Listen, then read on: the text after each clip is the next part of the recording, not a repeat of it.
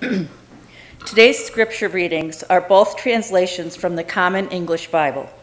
The first reading is from the book of Mark, chapter 6, verses 45 to 52. Right then, Jesus made his disciples get into a boat and go ahead to the other side of the lake, toward Bethsaida, while he dismissed the crowd. After saying goodbye to them, Jesus went up unto a mountain to pray. Evening came, and the boat was in the middle of the lake, but he was alone on the land. He saw his disciples struggling. They were trying to row forward, but the wind was blowing against them. Very early in the morning, he came to them, walking on the lake. He intended to pass by them. When they saw him walking on the lake, they thought he was a ghost, and they screamed. Seeing him was terrifying to all of them. Just then he spoke to them, "Be encouraged. It's me. Don't be afraid." He got into the boat, and the wind settled down. His disciples were so baffled they were beside themselves. That's because they hadn't understood about the loaves. Their minds had been closed so that they resisted God's ways. The second reading is from the book of John, chapter 20, verses 17 to 23. Jesus said to her, "Don't hold on to me, for I haven't yet gone up to my Father. Go to my brothers and sisters and tell them, I'm going up to my Father and your Father, to my God and your God." Mary Magdalene left and announced to the disciples, "I've seen the Lord." Then she told them what he said to her. It was still the first day of the week. That evening, while the disciples were behind closed doors because they were afraid of the Jewish authorities, Jesus came and stood among them. He said, "Peace be with you." After he said this, he showed them his hands and his side. When the disciples saw the Lord, they were filled with joy. Jesus said to them again, "Peace be with you. As the Father sent me, so I am sending you." Then he breathed on them and said, "Receive the Holy Spirit. If you forgive anyone's sins, they are forgiven. If you don't forgive them, they aren't forgiven." Let the church hear what the Spirit is telling us today. Hymn number 629, "Stand By Me." When the storms of life are raging, stand by me. When the storms of life are raging, stand by me. When the world is tossing me like a ship upon the sea, thou who rulest wind and water, stand by me. In the midst of tribulation, stand by me. In the midst of tribulation,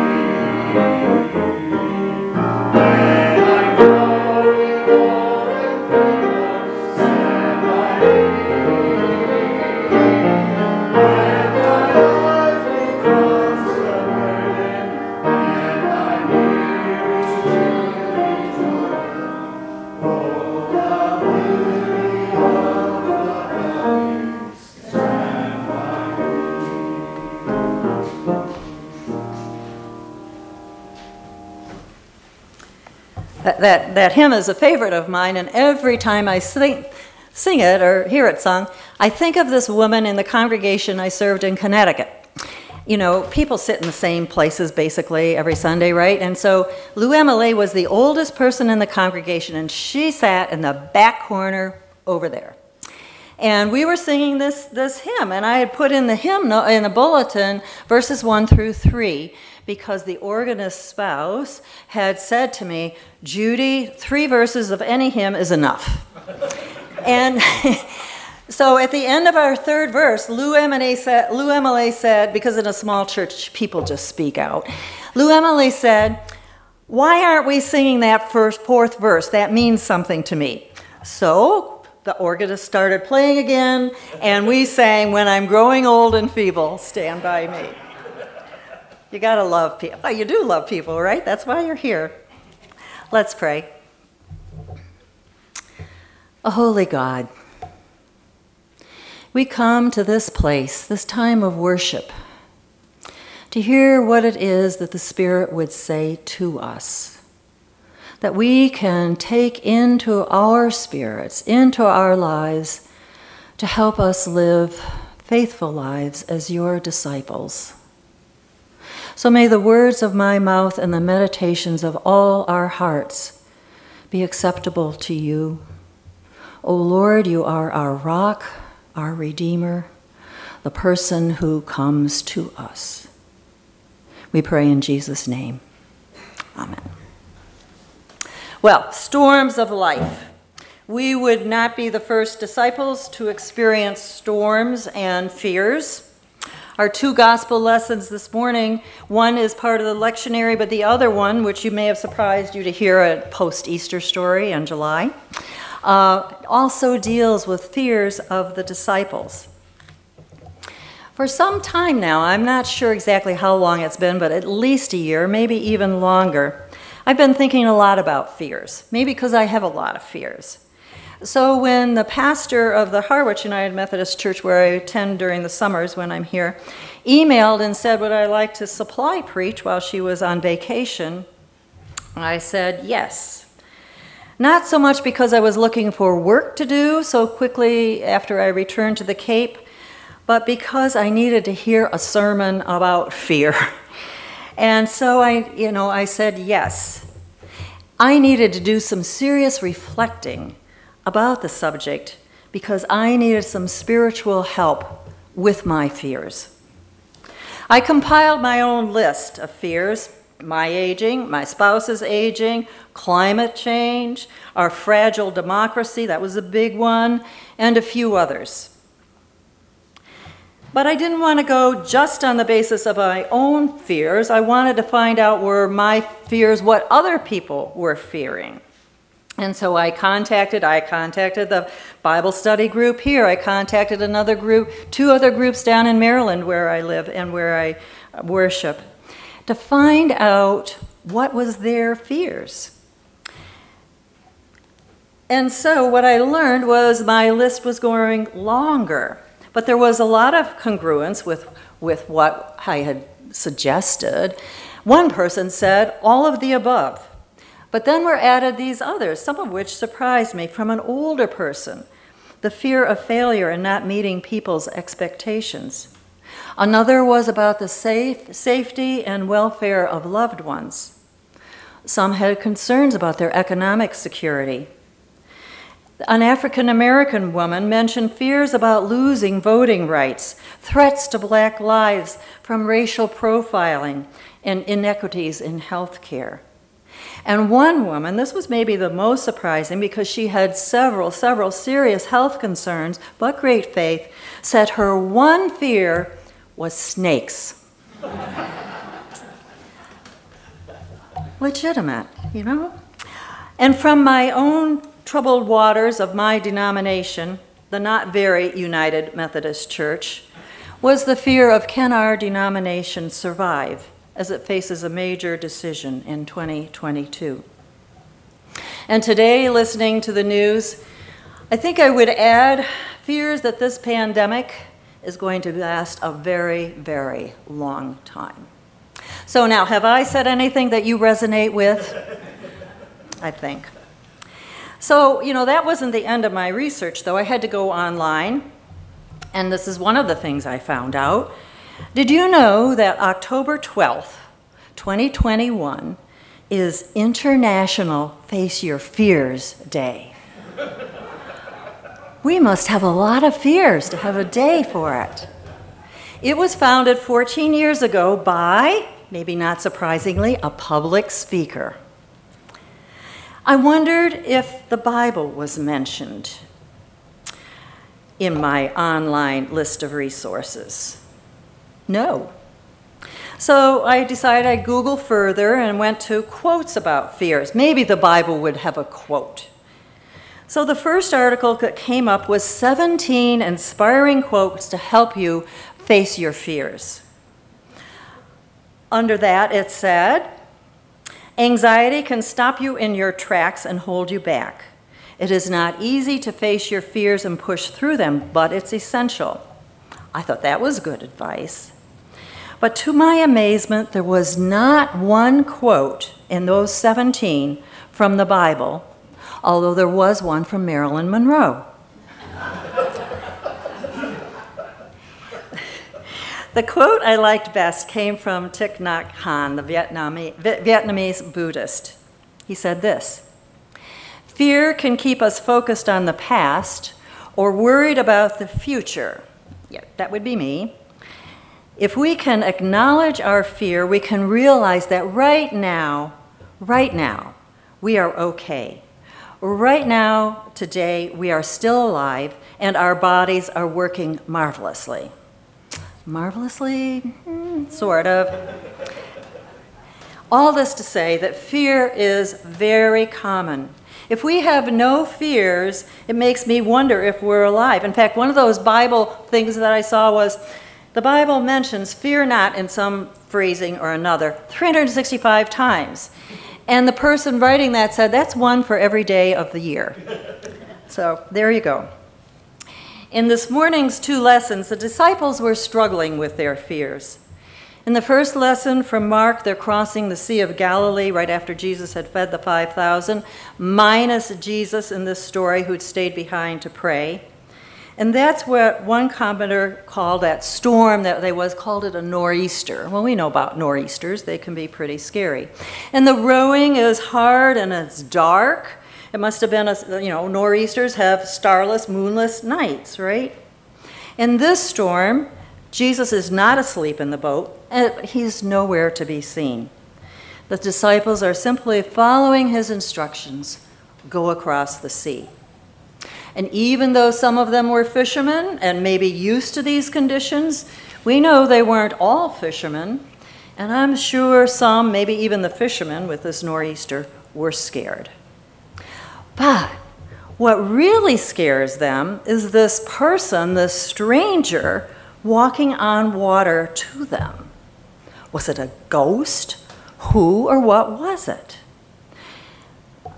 The answer comes in their befuddlement when Jesus says to his disciples, "It is I. Do not be afraid." Well, it's hard to say, does that mean don't be afraid of the storm, I'm here to help? Or don't be afraid of the stranger walking on water?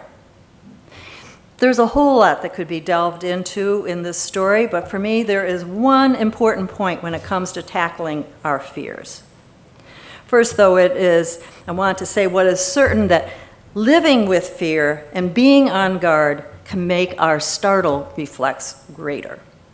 The point I want to make is Jesus comes in surprising ways we are not always expecting, ways in which it may be hard to recognize Jesus, but he comes. And we might not need to be afraid of the stranger who comes to us walking on water.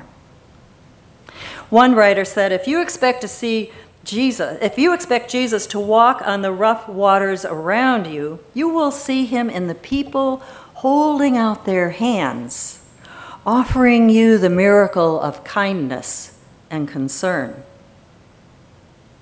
And in that other story, that post-Easter story that we heard again in July, it's all about fear.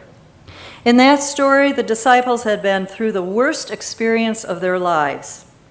They had gone from the joy of Palm Sunday morning, Sabbath morning, that triumphant entry to Jerusalem, to the depth of despair in 1 week's time. Jesus, whom they had followed, they'd learned from, who they loved dearly, had been murdered on a cross. That's a major, major fear. And after learning from Mary, who had been sent by Jesus to them, Mary found them in the locked room, told them that Jesus had risen. Fear, it seems, still kept them from running back to that tomb to see if they might see what Mary had seen. Kept them from running to see if they could encounter Jesus. Fear had stopped them in their tracks, as that early advice giver said. Fear can immobilize us. We just don't know what to do. And the other thing is, fear is catching. In a room full of fear, if you don't have it, you'll probably catch it. The gospel writer says it was fear of Jews that was keeping them in the room, but I guess they also had some other fears. Fear, very practical fears, fear of the Romans, fear of what happens to us now. Who are we without our fearless leader?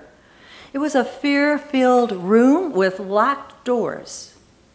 But there is good news to tell in this story. God comes to fear-filled rooms just as God and Jesus came across that stormy sea. And again, that day, it was in a surprising way. The God who refuses, who cannot leave us again, comes in the person of the risen Christ in the evening as darkness, like on that dark night on the storm on the sea. God comes to us. Darkness with all its implications. Darkness times. Many of us resonate with dark times.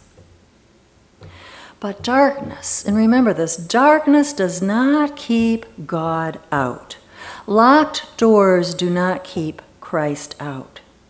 Fear and uncertainty and doubt cannot keep Christ out.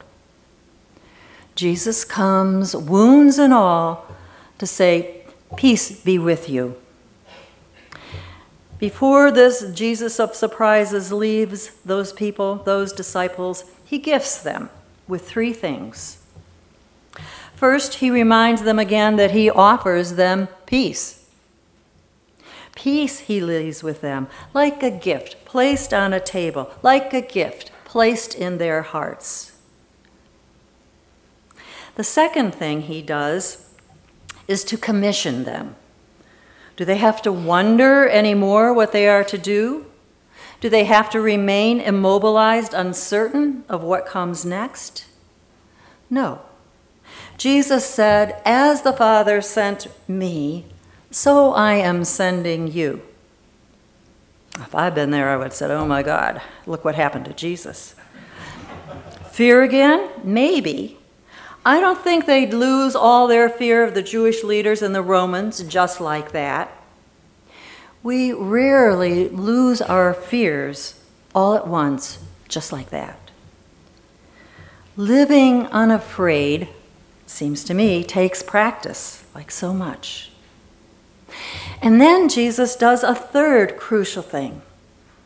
Jesus says, receive the Holy Spirit. He breathed on them, just as God the Creator breathed life into the first humans. Jesus breathed the power of the Holy Spirit onto them. And with that breath, I can imagine courage beginning to fill those people. Confidence increased. Maybe there was still some hesitancy, because in a week's time, what did we find out? They're back in that same locked room again. This time with Thomas, present. And what happens? Jesus comes again into that fear room through locked doors. So maybe, I'm concluding, maybe learning to fear To deal with fear is a process. Maybe it takes time, and maybe it takes practice, sometimes a lot of practice. So we need to be patient with ourselves as we learn how to deal with fear. So, did these gifts work? Do they still work? And if so, how? Are there answers to these questions? Well, I think we wouldn't be here worshiping this morning if the disciples hadn't remained mobilized by their fear. For them, once the reality of the living Jesus' presence was clear, their fears gave way to incredible courage and perseverance. They undoubtedly encountered fear again because we all do, but I imagine they would recall over and over again that post-Easter moment and realize again and again that they live and work and have their being in the presence of the living God and the living Christ. They are not alone, just as their ancestors in the faith were never alone. To walk the road of life, the disciples in ministry with one another had to have felt that God was walking that road with them. It was true back then, it is true today. This presence is something that gives us courage, gives us strength, and increases our confidence and our hope. The late United Methodist Bishop Reuben Job wisely writes, "This does not mean that we will be spared discouragement, disease, or death itself. It does mean that we will never be alone. Therefore, I believe that we will be given the strength to meet the storms of our lives, living them in the moment, one day at a time. We only have to do it one day at a time." Remembering these stories is part of the work that can help us do it. Another answer is community. The 11 disciples were there together for that second encounter in Jesus, and we know there were other disciples, like Mary Magdalene, like Cleopas and his partner, like Mary and Martha of Bethany, like so many others that didn't abandon the ship when Jesus was murdered, and who trusted the stories about his resurrection. Together, these men and women formed the beginning of what would be the church, the beginning of the Christian community. When we are in community, we support one another. We encourage, we listen, we offer advice, we give hugs when we can. We pray for each other, for our concerns, and bit by bit, feelings of peace start to form in our minds. Prayer is part of the answer. That's what Jesus was doing when he was away before he came out to them on the water. Prayer is the perfect place to name our fears, and we don't have to wait for October 12th. Whether in prayer by ourselves or with a good friend, naming our fear deprives that fear of so much power. The worst thing that we can imagine practically never happens, if you think about it. We do well to seek help by sharing our fears, even the secret ones, with a trusted someone. Shared fears are less scary. We might need to ask someone for help when it's embarrassing to go places that seem unknown, to take on small, manageable risks. And that story from the locked room offers one more answer. I alluded to it before. Jesus gave the disciples a mission. Mission is part of the answer. He gave them a purpose. He sent them. In John, as we heard, it is to forgive. In Matthew, it is to make disciples. In Luke, it is to be witnesses. So fear something? Get involved in something. Get out of the locked room or that boat and wrap yourself up in something for someone else or some cause. You have a fair coming up.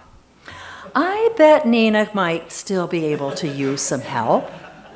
Bake, sell, donate, circulate around the people who will be milling around, and be that friendly face that says hi and meets their eyes. And you've got a great justice committee. Just ask Rod, just ask me, just ask some others. Find out how Rod and how the committee, how you can be helpful. You might even want to join. Be a witness to the love of God in a way that you reveal your love for others. And then remember one last thing.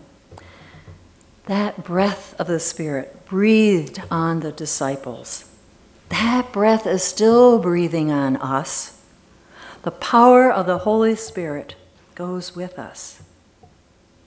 Now, this is really the very last thing I want to share with you. It's an affirmation of faith from the United Church of Canada. This UCC is the largest denomination in Canada. It was inaugurated in 1925 when the Methodists, the Congregationalists, and 70% of the Presbyterians entered into union. We do have problems, don't we? Since then, it has added a few more denominations. The Creed was adopted in 1968, and I looked in my chalice hymnal at home.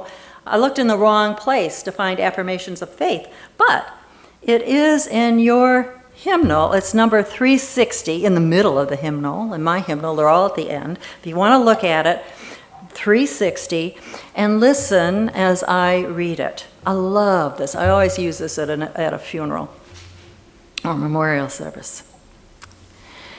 We are not alone. 360. We are not alone. We live in God's world. We believe in God, who has created and is creating, who has come in Jesus, the Word made flesh, to reconcile and make new, who works in us and others by the Spirit. We trust in God.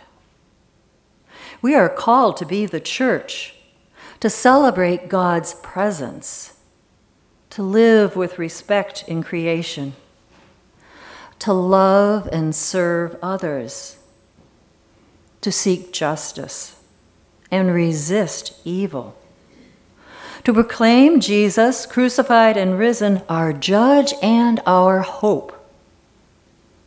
In life, in death, in life beyond death, God is with us. We are not alone. Thanks be to God. Friends, when the storms of life are raging, you are not alone. Amen.